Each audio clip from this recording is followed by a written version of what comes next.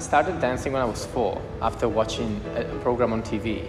Actually, it was on Italian TV. I've watched the famous video of Baryshnikov, and I was actually 3 years old and I was watching TV and I said, I want to be a ballet dancer. And I've started at 4 years old in Italy, then I moved to La Scala Ballet School. And when I was 16, I moved to the Royal Ballet School, where I graduated when I was 19. I did 2 years in Zurich Ballet, 1 year in Norwegian National Ballet, and now I've been 12 years at the Royal Ballet Company in London, where I'm currently a first soloist. So after making my big debut at the Royal Ballet Company, I've been approached by Joaquin de Luz and Pino Alosa to come and work with the company. This is the first time I'm coming in afresh and getting to know the company in a very short time.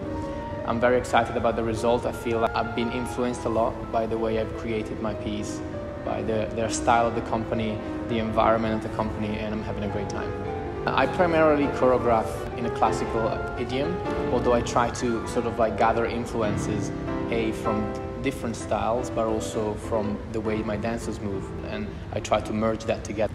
So the piece you're going to see, it's choreographed on Grieg's Piano Concerto No. 1. It's a wonderful piece of music. Initially, I didn't have a clear concept of what I wanted, and actually after coming here in Spain and getting to know the company and the dancers, I started to understand that within the music there is a clear romantic vein throughout, which I couldn't ignore. So even though my intention was to make an abstract piece, it's become increasingly more about romance and love in a fluid manner.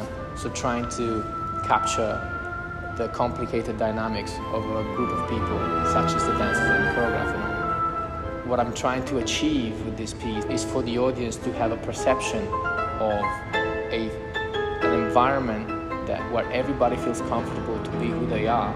Therefore, you feel comfortable to be who you really are.